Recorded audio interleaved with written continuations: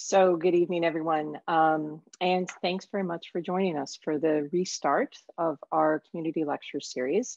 Hopefully some of you, at least, were here for our lecture in February, focusing on vaccines. That was kind of our kickoff event, but we actually are restarting with our science panelists. We're gonna have two great speakers tonight that are joining us.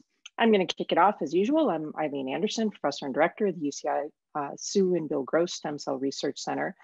I'm really pleased to see so many participants logging on. I know it's challenging right now, so many things going on in all of our lives, so thanks for joining us. As most of you know, if you've been with us over the last couple of years, we are a center at UCI that focuses on stem cell research. We have over 50 faculty across 6 schools, 21 departments, and our mission really is spanning the spectrum of what you do in science, from discovery research through teaching and on into healing because of our focus on translational research and the Alpha Stem Cell Clinic initiative. I want to start out with just a couple of quick thank yous. Of course, as usual, Brian Cummings, our Stem Cell Research Center Community Outreach Chair, Judy Beck, who runs our communications, and Will Alvarez and Kyle Good, who's joining us tonight from UCI Media, without whom none of these things would be possible.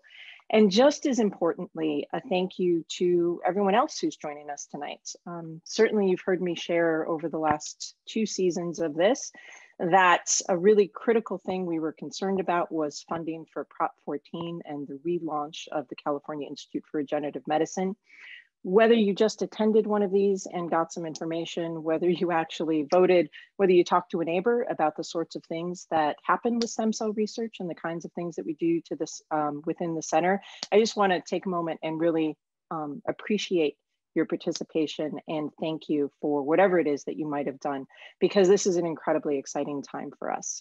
2021 is going to relaunch CIRM, and just a few of those initiatives that are going to be critical include training internships for undergraduate students, fellowships for graduates, postdocs, and post-MD students, in fact, residents, funding for shared resource laboratories, including techniques training and cores. These are restarts of initiatives that we have been scrabbling to get by without. Refunding for our alpha stem cell clinics, which we'll be hearing more about in a couple of weeks, along with this translational grant funding pipeline from discovery through translation grants on up into clinical grants, which is really the goal of everything that we do, to engage in basic research and move it through the translational pipeline. You may ask, how can I help? Well, there's not a lot that many people can do in person right now, but you can participate still. Sign up for our newsletter, follow us on Facebook, visit our website, which is up here on the screen. Make a gift. You can contact Amber Harness, who works with us at UCI. And again, philanthropic support is so important for what we do. It is an engine that drives discovery at the level of seed funding, which is something that is very important to us. I'll be reaching out over the next couple of weeks as we go on and do these lectures, couple of months, I should say, and talking about some vignettes along that CIRM funding pipeline and how it's impacted us and how our philanthropic donors have helped us to achieve those goals, where we're going from here as a center. That said, I wanted to just take a couple of minutes and kind of introduce my thoughts coming into restarting this community lecture series. I was really passionate about doing this when I became director. And with the refunding of CIRM, I actually started to think, is that mission, I don't know, is it gone? Was it not going to be something that made sense for the center to continue? I'm gratified to see so many people here tonight, because that tells me that this kind of outreach is important. And as I've been reflecting on the last year, as I'm sure many of you have been, with coronavirus and where COVID-19 has left us, how it's affected all of us, I really have been reflecting about science and communication and the role of communicating science in how we got to where we are and how we're going to get out of it, and how important it's going to be going forward for all of us. So by that, I mean, of course, I think we could have had better communication in some domains that may have helped us to emerge more quickly from the pandemic, at least to be able to deal with it. But I also think, in addition to that, there's just some stories that have been missed in terms of whether they've been conveyed out into the public and on the media or in other forums. Many of you have heard me talk about the importance of scientific research, basic research at universities, and how critical this is for the pipeline of generating patents and startup companies, and in fact, leading through to clinical trials that actually make changes for people's lives. And it occurred to me at the end of our vaccine series with our panelists last time that there really was a set of stories that have not come out in all of this. And so I thought I would take a moment and use the role of basic science investment and how important that was in COVID-19 vaccine development to just illustrate, to use that as an analogy for why refunding CIRM and what having a new CIRM start in 2021 is going to mean for us in terms of stem cell research and regenerative medicine. Because I think these are some things that probably people don't entirely realize. So the US National Institutes of Health, many of you have heard me talk about that, provides $4 billion a year in funding to immunology and vaccine research groups. This is at the very most basic science level. And this is critically supplemented by philanthropic funds, largely in the case of vaccines for developing countries, in part by the Bill and Melinda Gates Foundation, but by other individual donors at universities that really have an impact and make a difference. University laboratories, it is university laboratories working on HIV and influenza vaccines that actually developed the mRNA technology that is used in the Pfizer BioNTech and Moderna NIH vaccines. And this emerged only over the last 10 years because of those basic science investments. This has led to investigations for Zika, for Ebola, for coronavirus, and those vaccine programs that have been developed at the NIH and in the pharmaceutical industry that allowed us to make the progress that we have over the last year. In fact, the Moderna vaccine was made as a collaboration with the NIH Vaccine Research Center. This is funded by US taxpayers, US tax dollars since 1997. And the goal of that is simply to create vaccines against viruses and other human diseases. In fact, NIH also funds an extensive network of clinical trial sites for clinical vaccine research. This played a very important role in COVID-19 vaccine testing, just like the alpha stem cell clinics that are funded by CIRM play a really critical role in the testing of stem cell therapeutics and other regenerative medicine strategies, as well as novel approaches to target cancer, for example, CAR T cells, and to modulate individual cells with viral mediated technologies. US taxpayers right now are spending about $18 billion on the production and distribution of COVID-19 vaccine. This is my punchline, and this would not have been possible without consistent earlier funding of basic immunology and vaccinology research. And so I thought I would make this point that basic science looks like this. It starts here. It is a maze. When we go into it, not only do we not know what's inside it, we have no idea how we're going to navigate around it. We get lost a lot as basic scientists. But mapping it out, that discovery biology is what lets us lead to technological advances that can have a real impact on human health, like the RNA technology that led to the development of the vaccines for COVID-19. Basic science starts in the maze. Translational science starts here. We already know what's in it. We know what we're trying to get to, and it's the nitpicky details that we're trying to work out in order to actually take those final steps. And that is what we do here at the Stem Cell Center, that full spectrum of research from basic science on through translational and into clinical trials. And so I hope you learned something new about COVID and vaccines, and I hope this gives you some renewed appreciation for how important Prop 14 and restarting CIRM funding this year has been for us. So let me introduce, without trying to get back to my slides, let me actually do two things. Let me highlight for you our upcoming lecture, which is on Tuesday, April 6th. This will be Diane O'Dowd, who's actually the Vice Provost for Academic Affairs here at UCI, former Chair of Developmental and Cell Biology, along with Jack Lynn, talking about stem cell insights into epilepsy. That's our next upcoming community lecture. Tonight, however, we have a terrific opportunity to hear from two young investigators new to UCI. They are a part of a faculty hires for leveraged research excellence recruitment that we did with the School of Engineering, in particular with chemical and biomolecular engineering, and Vasa and Vinogopalan there. There are two new hires that are just coming on. We're so excited to have here Herdeline Ardonia, who received her PhD from Johns Hopkins and was a postdoctoral fellow at Harvard University, and Dr. Quinton Smith, who received his PhD also from Johns Hopkins and was and still is a Howard Hughes Medical Institute investigator. Hannah Gray, postdoctoral fellow at MIT, just in the process of moving out to UC Irvine right now. They are going to tell us tonight about their research that bridges engineering and biomaterials with stem cell research, and we're super excited to welcome them to the center and welcome them to our faculty. So please, Herdeline and Quinton, take it away. Well, thank you so much, Dr. Anderson, for the kind introduction. And I'm really excited to be a part of this community lecture series to really highlight some of the research aims that we've been doing for the past couple of years. So today, Dr. Adornia and I would like to talk about how we can actually use stem cells and materials as regenerative medicine. And this research is really based upon a grim statistic. In the United States, over 100,000 people are in need of a life-saving surgery. And annually, 8,000 people die waiting for a transplant because there's a lack of available organs for donation. So different engineering tools, for example, have allowed us to bridge the gap to transplantation.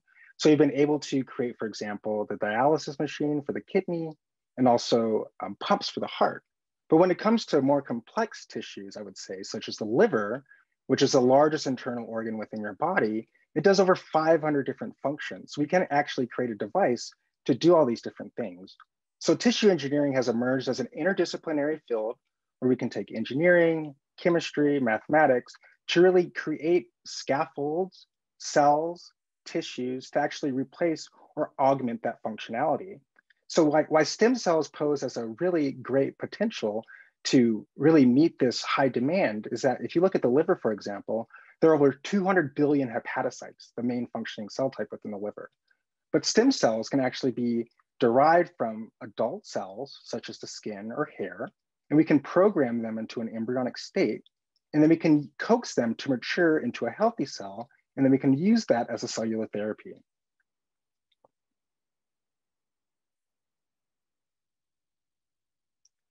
So although stem cells are very exciting and a new aspect that we've been really excited for treating diseases, there are a couple of limitations. These limitations include really a poor insight into the basic developmental events that drive the formation of the various tissues within our body. And we have techniques within the lab to actually grow stem cells to different tissues, but they really lack high efficiency and they lack reproducibility. And we actually lack tools to really properly evaluate the function of these cells and how mature these cells are. As a chemical engineer by training, I'm excited to say that we can actually use engineering technologies to recreate the microenvironment in which cells reside, to actually coax these pluripotent stem cells to mature cells by using different aspects of engineering tools to mimic things that we see within our body. So as Dr. Smith mentioned, we can certainly interface non-living materials with cells and tissues, and depending on how we engineer them and how we design them, these materials will allow us to deliver the necessary cues for the growth of these stem cells or the repair or regeneration of damaged tissues. And in terms of delivering these materials to the body, they can either be implantable, which is a more invasive, which involves an invasive technique, or they can be injectable. And upon delivering them to the body, these materials serve as the local environment of the cells. So meaning that they do not only deliver the cues that are necessary for the growth, but they act as a physical support. So one of the examples for that is, for example, if you have a scaffold that has a specific surface topography that can provide the alignment to the cells, then the cells will grow as aligned. And this is sometimes and oftentimes important for the function of the tissues that will be grown from those cells. Now, when we're talking about local microenvironment for the cells, it's important to note that this can vary from patient to patient. And that is why there has been a lot of emergent efforts towards personalization of regenerative medicine, not only from the standpoint of using patient derived stem cells, but also, and more importantly, delivering the important microenvironment that these cells need. And one of the ways that we can do that is to appropriately design the biomaterials where these stem cells are interfaced with. So some of the example approaches would be using bioscaffolds that can deliver drugs and using patient-specific enzymes to modulate the release of these drugs, or developing adaptable materials that can grow as the patient grows over time, or thinking about using bioactive components that are customizable and delivering this together with the cells and tissues that we use for transplantation. And of course, this involves also developing technologies that will allow us in real time to track the performance of these biomaterials and see if further customization is needed. So for tonight's lecture, we will be discussing about approaches, how we can design biomaterials, and I'll provide a specific example of a biomaterial. And then the second half of the talk will be exploring the different properties of certain materials or building certain environments and how that can affect stem cell differentiation. So I'll start by sharing my previous research on peptide-based biomaterials. Now, the main motivation for using macromolecules that are derived from biological systems is thinking about biocompatibility. So when we want to engineer systems or materials for biological applications, it's very attractive to think about components that are naturally found in our body and using that as building blocks. So for example, thinking about peptides and proteins, which can form ordered structures depending on the environment that they're in. And these are just some example structures that I'm showing in the figure on the left. And what's interesting is when you look at the molecular level, the bonds that are actually holding these structures and that are driving these structures are weak non-covalent bonds, such as hydrogen bonding, which means that these bonds are dynamic. So your structures can assemble and reassemble depending on the trigger that we have in the environment. The other interesting factor about peptides is that their assembly can be based on the amino acid sequence that comprise them. So then you can think about a specific peptide sequence that can self-assemble, form fibrils with a specific pitch, with a specific twist, and they form networks upon aggregation that then lead to the formation of matrix that can support cellular adhesion or cellular growth. Now, specifically for tonight, I'll talk about pi-conjugated peptides. This class of materials do have peptides on the periphery for each of the individual units, which we can call as monomers. And at the core, it has an electroactive unit, so pi systems. And upon assembly or aggregation, because of the presence of these pi electroactive units, pi conjugated electroactive units, we can form one-dimensional structures that do have a conduit at the center for the transport of charged species, making these materials optoelectronically active or electronically active. So it's important to also note that the assembly of these materials can respond to specific triggers or simple triggers such as pH or the presence of ions in the environment. So shown in the right are actual images of these peptides that form one-dimensional structures. And because they have electronic properties, you can consider them as analogous, as biological analogs of wires. And at higher concentrations, they do form hydrogels. And depending on how you form those hydrogels, you can make them aligned, which I mentioned earlier, can be important for certain tissues. Now, why do we need to form or create materials that have electronic properties or materials that can be used for bioelectronic applications?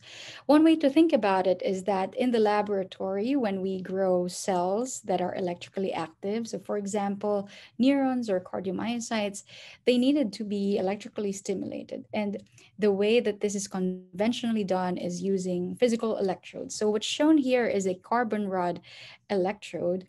And in fact, the electrical stimulation of stem cell derived cardiomyocytes have been shown to be helpful to drive the maturation of these cells and show more adult like phenotype. So, although this way of electrically stimulating cells work, you can think of the electrodes as stiff foreign material that is integrating with your biological systems, with your cells and tissues. And thinking about long-term cultures, of course, you wanted electrodes that can more seamlessly integrate with the biological systems, or decreasing the need for the wire connections within your models. And there are certainly emerging approaches that allow for seamless integration, but more so on the side of inorganic materials. And remember that our body is comprised of organic materials. And among these approaches, the electrodes are integrated within the tissues, but also there are other approaches out there that can utilize light to trigger the action potentials or the signals in your electrically active cells, such as neurons and cardiomyocytes, as I mentioned.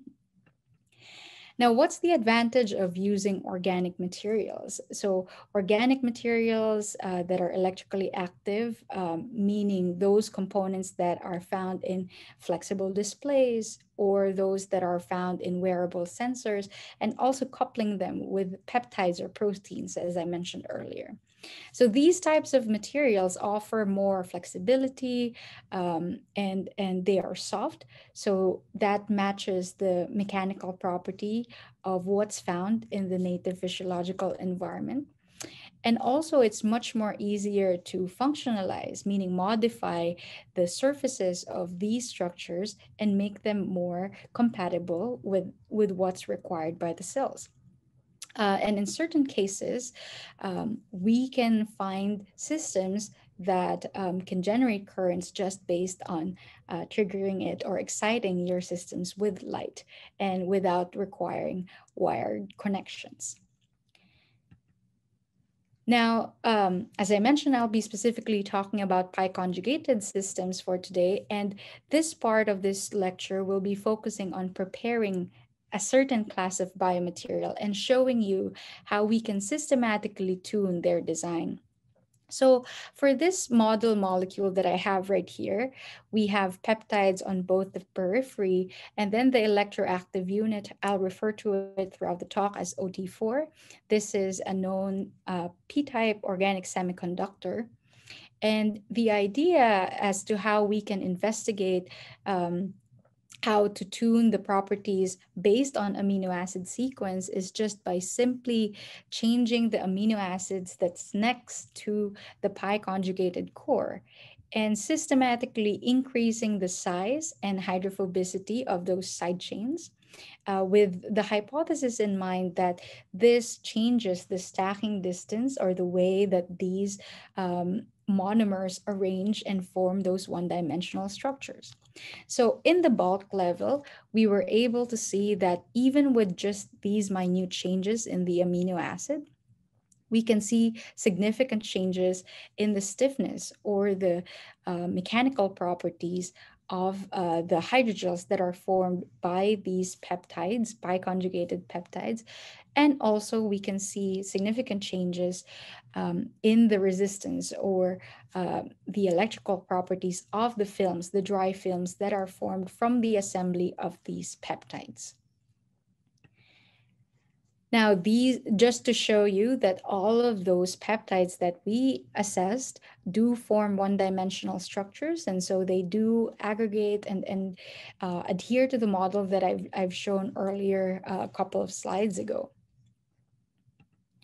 Now, with that in mind, we also sought to see how the systematic changes in amino acid sequence can be used to modify the optical properties of our material. So, by optical properties, we mean the absorbance, the photoluminescence or fluorescence, and also the circular dichroism, or essentially just the absorbance in response to a polarized light. Now, I will show you a couple of graphs right now just to see that the dashed plots that you have is equivalent to the monomer or representing the optical property of the monomer. And then the different amino acids are shown, the profile for the different amino acid modifications for these pi conjugated peptides are shown here, are represented here.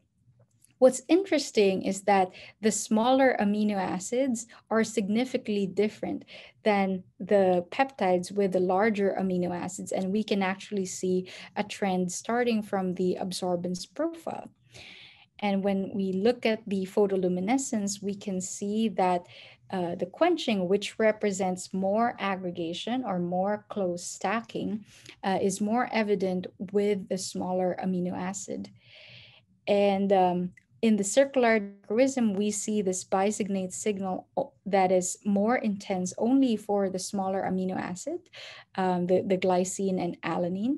And this shows that even in the molecular level packing, which we can probe using the optical properties, we can see these changes and we can tune these properties, even though it's the same family of molecules, monomers, but just doing the simple amino acid sequence differentiation. So then the other question that we ask is, can we see a trend in the electrical properties of these pi conjugated peptides when they are assembled? So then we sought with our collaborators, and they helped us build a device called field effect transistors. And using this device, it allowed us to measure a parameter called the hole mobility, which is a metric of the carrier conduction or the conduction along the long axis of the assembled peptides that we have. So a schematic of the device is shown on the left, wherein essentially in this device, we have 3 electrodes. You have a source and drain electrodes that's spanning the semiconductor, and then a gate electrode whereby the gate layer helps shape the current flow that's occurring within the device. Now, for this specific device, we used our peptide OT4 nanostructures in the semiconductor layer. And the measurements that we saw is that as the adjacent amino acid size increases, we also see a trend in the measured hole mobility and see that those with larger amino acids next to the pi conjugated core have lower mobilities, which is consistent with the hypothesis that these minute changes in the amino acid next to the pi conjugated core definitely changes the stacking distance or at least the stacking order, and can affect the properties that I've shown you, which are bulk mechanical properties and also the optical and electrical properties. So now that we've learned a little bit about how these properties can be tuned for the materials, there's another bio-inspired approach that I then took with these materials, and that is looking at the energy transfer that's happening in photosynthetic systems. So in photosynthetic systems, we have protein pigment complexes. So there are multiple pigments that are involved in that process. And what's interesting is that the proteins that are complexed with these pigments, they actually assist in the position of those pigments so that the energy transfer can happen in the most efficient manner. And is consistent with the idea of funneling the energy from the highest energy pigment all the way to the reaction center. So now then going back to our biomaterial, the pi conjugated system, we then asked whether we can incorporate more than one chromophore, more than one electroactive unit. In this case, we have an energy donor, which upon light excitation, the energy migrates from the donor to the acceptor. And this is, in fact, what we saw when we merged them together and in the photoluminescence spectra as shown on the right. So even with just 1% of the acceptor, we can see a decrease in the intensity of the photoluminescence that we see in the donor. And as we increase the percentage of the acceptor unit, the spectral profile that we see quenches more and mimics more and more the profile of the acceptor. So what I want you to take away from this graph is that we were able to see these quenching of peaks that represents a successful energy transfer even under completely aqueous environments, which usually does not happen easily when these electroactive systems are not conjugated with peptides. Now, as a control, we looked at just assembling individually the donor stacks and acceptor stacks, and we can see that the quenching is not as efficient. So absolutely, this tells us that we've been successful in combining the donor and acceptor units in one biological wire. And we were able to see and control the energy transport processes that are happening within our bio-inspired peptide-based nanostructures. So then the last thing that I want to show about these interesting structures is that we further extended and have and developed a system with two components, but this time three chromophores in the assembly.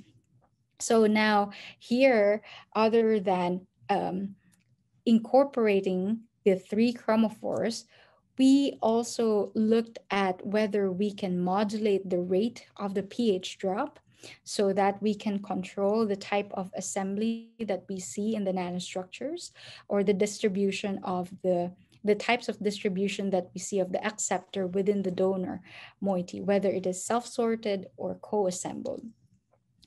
And again, when we look at the spectroscopic profile, what I want you to take away from these graphs is that the different types of assembly, whether it's self-sorted or co-assembled, absolutely shows different types of energy transport as represented by these photoluminescence spectral profile. So we control the rate of the assembly by varying the trigger that we used. So we can achieve self-sorted structures by slowly assembling them over 20 hours. And then we have one that is more fast and leads to the co-assembly of the different chromophores that we have. And what's interesting is that even we age these co-assembled systems, they still do not reorganize into the self-sorted systems, meaning that through variations in the trigger method, we can control the structure. And by controlling the structure, we could then control the energy transfer processes that are happening in these nanomaterials. So moving forward, my group is currently developing the next generation of these bio-inspired peptide materials with optical and electronic functionalities. And we do want to drive the applications of these materials towards either controlling cells, applying them for stem cell derived cardiomyocytes, for example, or using them for probing or sensing applications.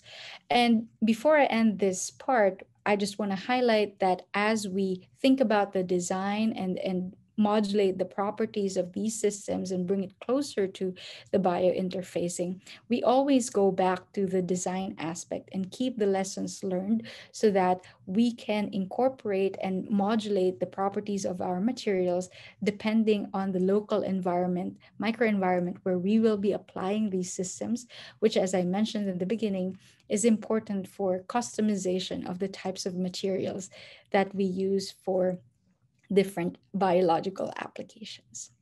And so with that, we'll move forward to the next part of this lecture where we will hear more from Professor Smith about his work on using different engineering strategies for directing stem cell differentiation.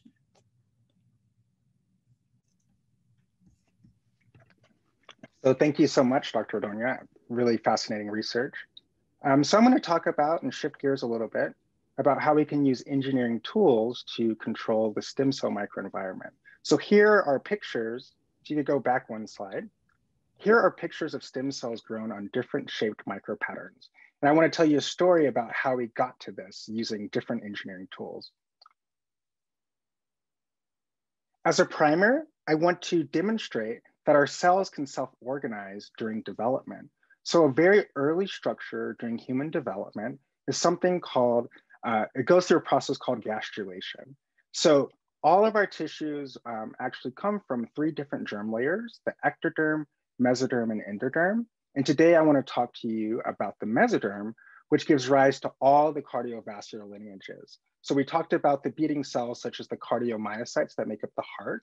And I want to talk about the vasculature, which is really important for the tissue engineering purposes because they're really important in transporting oxygen, nutrients, and waste for your tissues.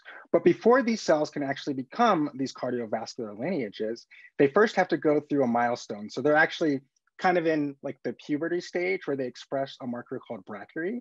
So before they can become these mature cells, they have to express something called brachyury. So these brachyury precursors actually form something called the vascular plexus. So it's really fascinating. So during development, one of the first things to actually develop is your blood vessels. So this actually happens before the heart begins to pump. So once you have the blood vessels formed in a process called vasculogenesis, they begin to mature in a process called angiogenesis. So you have sprouts, blood vessel sprouts from this pre-existing template. So the blood vessels are arranged by size. So you have large arteries and veins. And in smaller sections, these vessels are called capillaries. And these cells are supported by stromal cells called smooth muscle cells or pericytes. And cells that line your blood vessels are called endothelial cells. So as an engineer, we can look at different ways that we can actually study the vasculature. So you can think about it. So in your arteries, you have oxygenated blood, and your veins, you have deoxygenated blood. So as engineers, we can control these parameters to study the vasculature system. You can imagine if you have a diseased blood vessel in a case such as atherosclerosis, your vessels actually get harder. So we can use some of these material approaches to grow these cells in hard environments to really study that disease. So how do we create blood vessels from scratch? I love saying it that way because we can actually take stem cells and direct them to virtually any cell type in the body. And there are many different approaches. Very early on, people used a technique called embryo body formation, where you can actually take colonies of stem cells and allow them to just randomly differentiate or mature. But I used a directed differentiation method. So basically what we're able to do is we're able to introduce a chemical cocktail to encourage these stem cells to undergo this vascular specification. And in this case, it took 12 days where we could get endothelial cells, those cells that line the blood vessels, and these stromal cells that support the vessels. So we can start from these large circular colonies of pluripotent stem cells, and we can push them to this early vascular fate. And we can see through these immunofluorescent images where we can stain particular proteins that represent the different vascular tissues. We can see we get these beautiful red endothelial cells, and we get these green stromal supporting cells. So this evening, I want to talk to you about how we can use engineering technologies to demystify the process in which these stem cells mature, and how we can use these engineering technologies to also control the architecture of tissues to mimic those in the body, and how we can introduce physiologically relevant forces to study cells in their native environment. So you can wonder, like, how do you actually do that? So as an engineer, we can actually pull motivation from different disciplines. So we can actually look at the computer manufacturing industry. So this is a picture of one of the early integrated circuits in 1964. So here you can actually put about 5 transistors in that small device. And from that technology, we actually had this IBM 360, which is this large computer that actually was used to help send Neil Armstrong to the moon. Today, we can actually use a process called photolithography to literally write or etch features that basically run your computers. So we have this manufacturing technology that's described by something called the Moore's Law, where we can create more and more integrated circuits at a smaller scale. So if you can compare the computer in 1964, it had about 664 transistors. In a typical iPhone today, it has over 11.8 billion transistors. So you can actually think the device in your pocket has more computing power than the instruments that were used to send Neil Armstrong to the moon. So we can actually use those miniaturization technologies towards medical applications. So we can actually pattern different features to study how stem cells lose their pluripotency over time. So we can create micropatterns, for example, in this case, that range from 80 to 500 microns in diameter. So to put that in context, your human hair is about 100 microns in width. So you can create features on that length scale. So we can take stem cells that have a uniform marker expression, and then we can place them on these different micropattern domains. So initially, these stem cells will be fluorescent for this marker, TRA181, which is shown in green. And we can put these stem cell populations on varying microenvironments in a high throughput manner. And we could look at the loss of pluripotency or the loss of green on these miniature environments that mimic development. So with that ability, we can create hundreds of different microenvironments. We can actually use image processing as a way to quickly interrogate how these miniature communities impact stem cell fate. So for example, we can take an original image and use a computer algorithm to identify individual pattern features, and we can begin to do quantitation on those parameters. So we can count the number of stem cells that are present on these micropatterns, and we can calculate the number of cells that express this pluripotent marker, and we can begin to acquire a lot of different statistics about this process. So in addition to losing pluripotency, we can look at how they mature. So here's a movie that I think is really fascinating. We can actually plate stem cells on these patterned surfaces using this miniaturization technology from the computer industry to look at how stem cells survey their microenvironment. And within this study, we looked at early vascular precursors. So remember I talked about that T or brachyury, and we actually see that it's enriched at the periphery of these micropattern domains. And what's really interesting, if we look at our control case, where we have cells that are grown on circular micropatterns, we see this annulus of early mesoderm cells that will give rise to vascular tissue. However, if you use a drug that inhibits the ability for cells to sense their microenvironment, they no longer have this ability to form this self-organized tissue. And we can do this for many different shapes and many different sizes. So this is our control case, where we can see this really reproducible organization of early progenitor cells from stem cells. And we can do the same thing within our drug-treated samples, in which the stem cells lose this mechanosensing ability. So coupled with image processing, we can use all that information to actually predict how the cells will react based on these micropattern domains. And importantly, remember that green annulus of brachyury positive cells that give rise to vascular cells? We can see if we continue to differentiate the stem cells on these micropatterns, we can see an enrichment of red endothelial cells at the edges of those micropattern domains.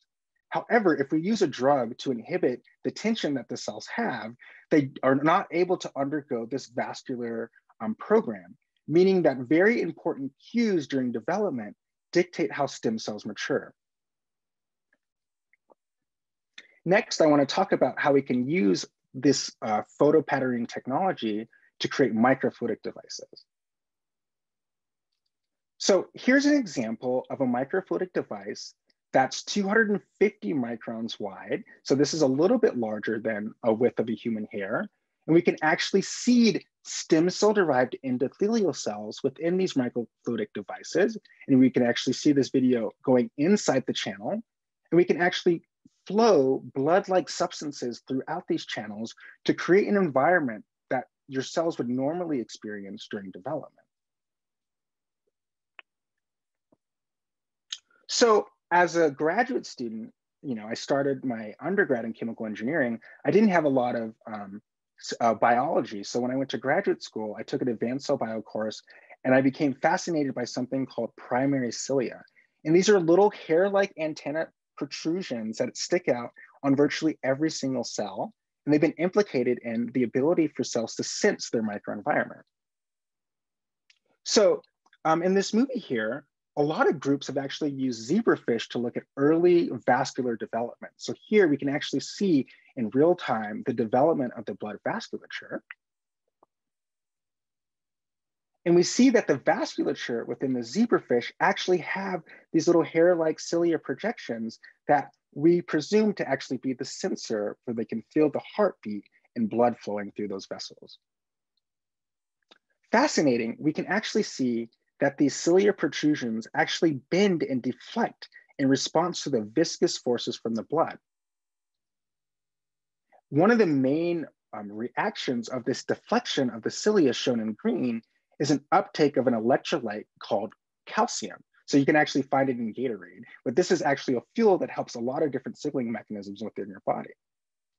And what was found in this work is if you actually lose the ability for these cilia to actually sense the blood flow, you actually have a reduction in vascular maturation.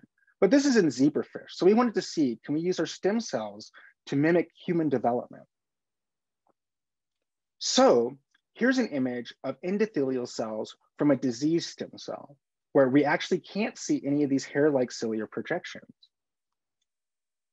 But if we look at other stem cell sources that are healthy, which is a great power of the stem cell technology, we actually see in red these hair-like protrusions. So when we use these cells in our microfluidic devices, we actually see that the non-ciliated BC1 cells shown on the top row actually can't elongate and align to the direction of flow, which is a hallmark marker of endothelial cell functionality. However, endothelial cells that are equipped with these ciliar projections are able to elongate and respond to these forces. And we were only able to study this phenomena using these engineering tools. We can also use these technologies to look at that calcium influx in response to the fluid forces. And we see in our diseased stem cell that they have aberrant uptake of calcium.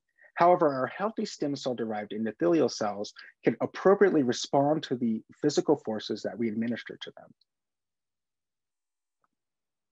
So in addition to adding physiologically relevant fluid forces, we can actually control the architecture of tissues. So during my postdoc work, I was really interested and focused on the liver. So I mentioned there are over 200 billion hepatocytes, which are the main workhorse within the liver.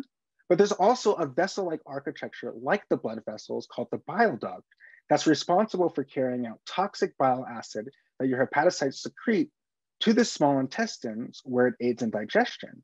If you actually don't have this proper architecture of the biliary ducts, you can actually have the bile outflow, and this can be manifested as something called jaundice, where you actually have yellowing of the eyes. So using a different approach or a different engineering technology, we can fabricate structures that mimic the native architecture within the liver.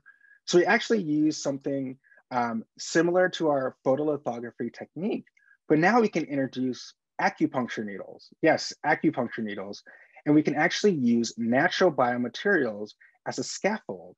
So we can use these needles as a sacrificial mold, and we can cast collagen over these needles. And once we remove the needles, we can have on-demand perfusible structures that look like the native bile duct.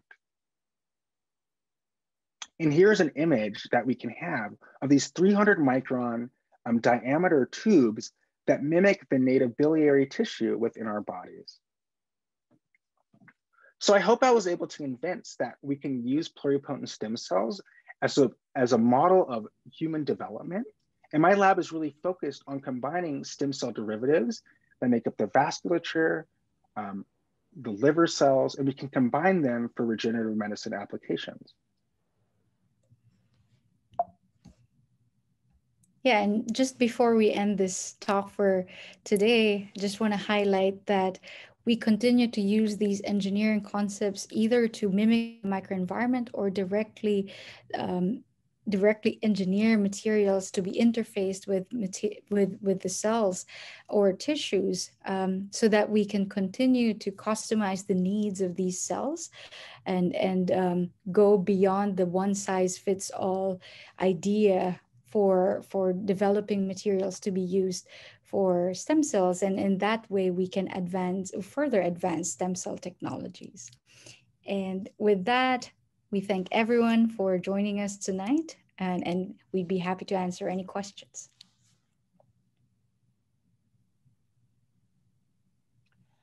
So Quentin, if you could go ahead and start your video also.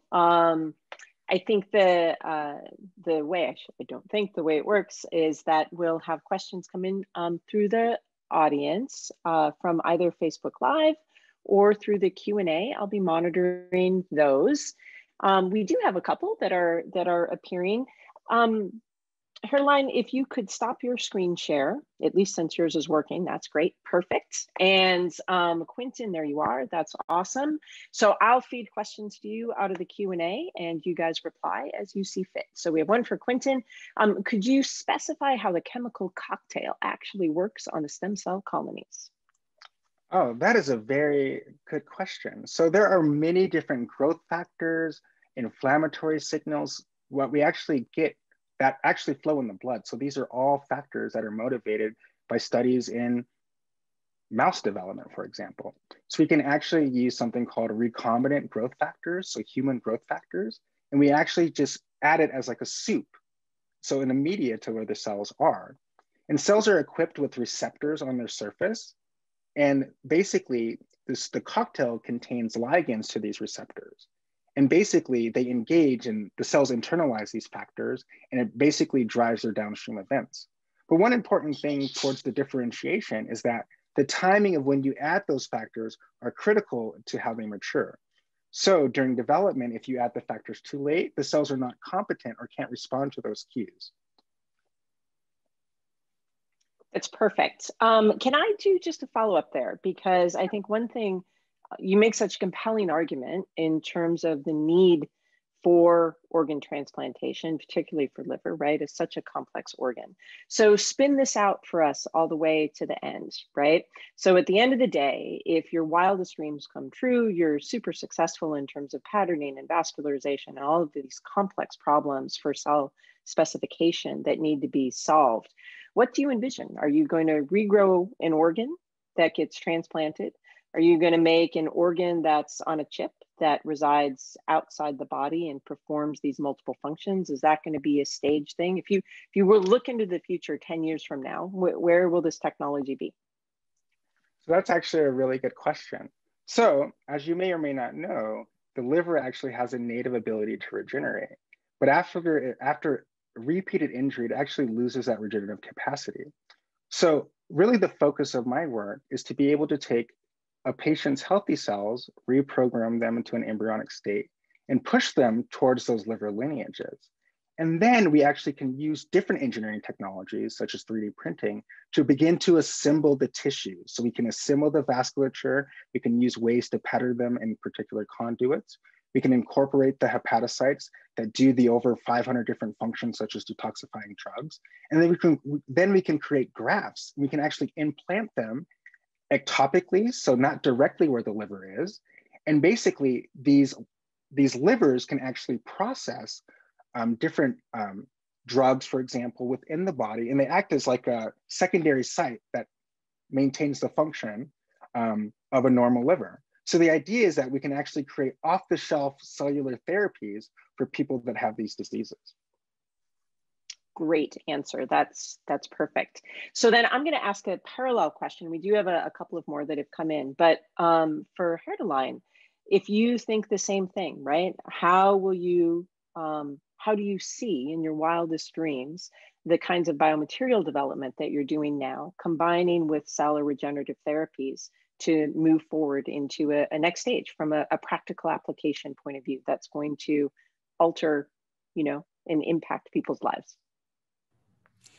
Yeah, so I think there are different directions that we are looking at for these types of materials. So one thing that I have mentioned is utilizing the sensing capability. So thinking about devices where these materials can deliver the cues, but at the same time can be used to record the signals from electrically active cells. And then another application to think about is just from the standpoint of developing bioscaffolds, since we are using peptides, which are, as I mentioned in my presentation, natural building blocks that you can find in your body. And we can create scaffolds that can degrade over time, um, that we can engineer the degradation based on the regrowth that we are seeing in the tissues.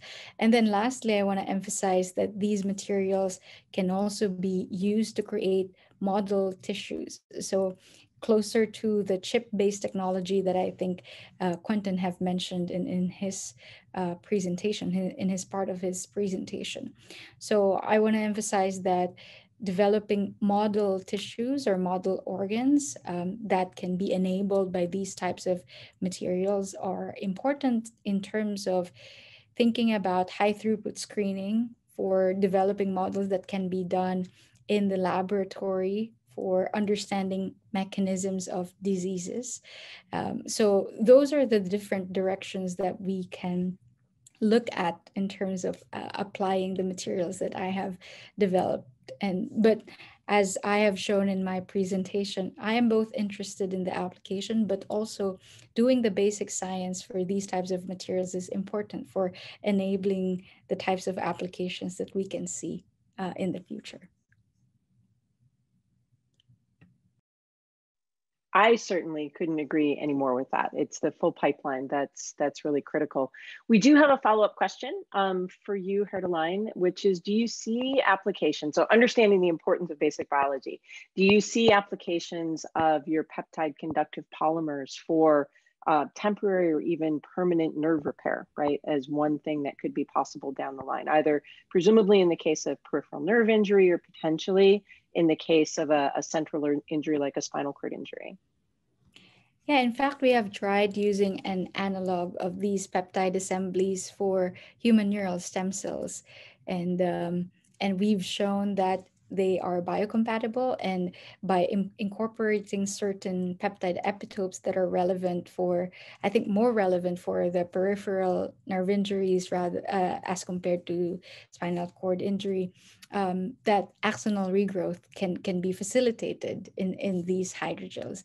So in terms of answering whether temporary or permanent, I think we need to do further studies with regards to stability of the hydrogels in physiological environments. The study that I have described is in vitro, and we haven't really tried in vivo studies for these types of materials. So my short answer is yes, we are looking into these types of applications, whether it's temporary or permanent. We need to do further studies. That's great. And thanks for your answer. Quentin, if I could pester you with another question that we have, a little bit off topic for you from the context of organ regeneration, but the question is whether you have any information or research from your line of work that is related to muscle tissues and muscle stem cells. Oh, that is a really good question. So I particularly haven't studied muscle stem cells in my research, but I do know of a lot of groups that do both pluripotent stem cell derived and mesenchymal stem cells as for muscle regeneration, for example. So I know there are a lot of different applications and cellular populations that can be used particularly for those different diseases and applications for sure. Yeah. And so I will just highlight there, another of our new faculty recruits is Dr. Michael Hicks, who is located in the Stem Cell Research Center, and he studies muscle regeneration, is really central part of what his work is. And I don't have it in front of me since my slides have crashed for the evening and I can't get them back, but he will be speaking within the next couple of weeks coming up. And so I think everyone should have access to our upcoming schedule, and that would be something to keep an eye on in terms of future presentations. And let me just see for a second here. I'm gonna, I guess this is a hair to line sort of question. How do you foresee the use of injectable thermosensitive hydrogels being compatible with live cellular components? And I think there are a number of ways that works, but if you could field that one, that would be great. Yeah, I think there are a couple of thermosensitive polymers that have been used at least in vivo. Um, so, um, for example, polynipam is one example of that hydrogel, and it's used not only in solitary, but there are composite systems that have, for example, hydrogels that have used polynipam plus another component that takes care of the other cues, since we are talking about delivering cues to the cells at the beginning of the talk. Yeah, so thinking about biocompatibility of these systems, there are both in vitro and in vivo studies that have already shown, but I think I would also add to my answer that it depends also on the type of cells that you are using these for. Yeah, so there, what I can say is there's certainly literature that have used thermosensitive polymers, and primarily you'll mainly see polynipam for those types of studies. Yep. And just for a practical indication side of things, for example, this has been tested with neural stem cells and spinal cord injury, where you make compatible biopolymers, you seed those ahead of time, obviously so that the cells aren't damaged, and then they solidify after injection. And that can be really important if you're trying to go into something like a confusion space, which is basically a cavity within the central nervous system, to fill it up and provide some opportunity for repair. How about this? Is there a path towards sort of, and I'll toss this out to the two of you, personalized biomaterials or personalized lab on a chip, combinations down the path that is practical, right? From a cost effectiveness point of view, how do you think that will work out? Is it viable to think about bringing some of these forward in a personalized medicine sense? Because that's a huge impact, both for stem cell biology and the potential of induced pluripotent cells, and because of the need to be able to prevent rejection in terms of cellular therapeutics. So does that become a viable opportunity to think about in that 5-year or 10-year time frame? I'm mixing a couple of questions together for you guys. Well, I definitely think that, in my research, I think I highlighted natural biomaterial scaffolds. Typically we use, for example, isolates from rat. We use rat tail collagen. But one way we can actually achieve personalized biomaterials is with the advent of synthetic materials. So we can actually use very cheap polymers such as PEG. This is actually used in like lotions, for example. And you can actually tune the properties of these polymers to have particular stiffnesses. You can functionalize these materials to have specific binding motifs for which the cells that you want to incorporate. So at that point of view, you can actually manufacture these personalized materials in a high throughput manner, as opposed to using like a natural scaffold that requires this isolation. So I think there's definitely a lot of room for using these personalized biomaterials. And then when you think of it from an FDA regulation standpoint, you want something that is reproducible. Anything that's naturally derived has batch-to-batch variability. So definitely with the advent of material science, we can actually build these personalized materials. Yeah, and I will just add into what Quentin has mentioned, since you mentioned manufacturing. I think that both the natural derived and for synthetic polymers, there are different studies out there that support the scaling up of both types of materials. So from we know that there are lots of studies supporting how we can tune the properties, and this in a way supports how we can customize and personalize the biomaterials depending on the microenvironment. And then from the scaling standpoint, there are a lot of different platforms that can be used either for naturally derived or synthetic polymers. So I do agree with what Quentin has said, that there is indeed a pathway to make this effort towards personalized regenerative medicine viable. Thank you guys both for your answers. I think there's one last question that's come in, so I'll toss this out as the ending one. I know it's getting a little bit late in terms of time and participation, and so I want to thank everyone again for their attendance this evening. The last question we have on the table is, and I think it pertains to both of you, is whether there are any avenues in these fields where artificial intelligence, where machine learning, where sort of complex design parameters can be employed in order to help stimulate the research or drive it forward.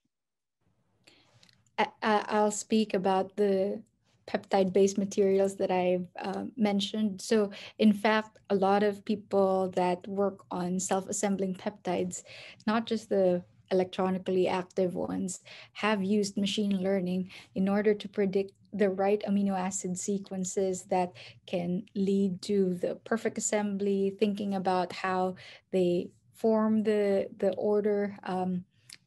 So definitely, there are papers that have already supported this, at least from the concrete example that I showed from the peptide biomaterials. I personally have not used machine learning to predict the sequences, but I think with the right team and finding the right collaborator, I think we should be able to do this for our electroactive peptides as well. Yeah, I think that's a very good question and very futuristic in its outlook. I would say from a stem cell perspective, it's very important to incorporate these tools to actually combat one of the problems in terms of differentiation, efficiency, and reproducibility. So actually in some of my work, when we were culturing stem cells on these controlled micropatterns, we used image processing coupled with machine learning as a way to predict from the images if this particular stem cell colony in this arrangement would go down a particular lineage. And this allows us to actually take a step back and have more defined experiments. Because if you actually think about when I talked earlier about the cocktail of factors that we use to induce the maturation of cells, it typically takes a graduate student, I did this myself, where it's a lot of trial and error. So if you can begin to build predictive tools to allow you to have better differentiation efficiency, that's really powerful. And another standpoint that people have used, for example, in the liver space, one of the bigger downfalls of stem cell derived hepatocytes is their lack of functionality. So people have actually done large throughput small molecule screens to see what molecules actually get these cells to be mature.